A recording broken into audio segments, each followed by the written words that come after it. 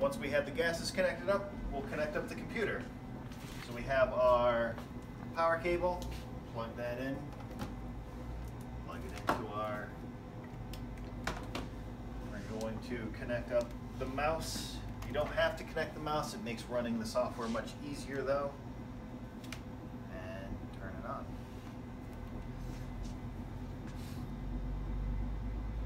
We do have the password right there on the laptop so that you can make sure that you remember your password. And this one is 1029. Then we're going to connect up the GC that's run by the Ethernet cable. Ethernet port is right here on this laptop. Plug it in.